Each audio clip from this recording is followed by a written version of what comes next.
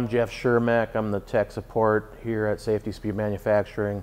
I'm just going to take you through some quick troubleshooting for your tracking, your sanding belt tracking.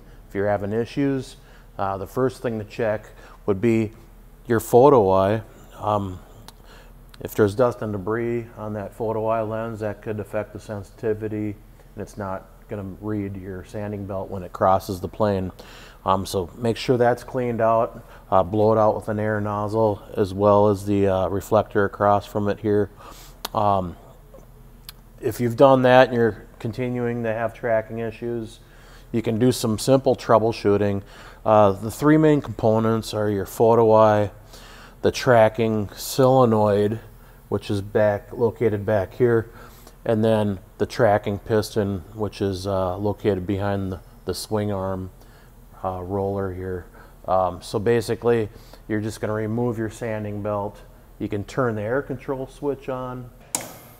Okay, so with the air control switch on, I got power going to the tracking system.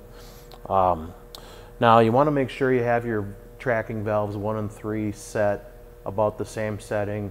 If you close both valves, turn them clockwise until they're closed, and then from the closed position, open them 1 to 1.5 turns. That should be a good starting point where you'd see all the components react.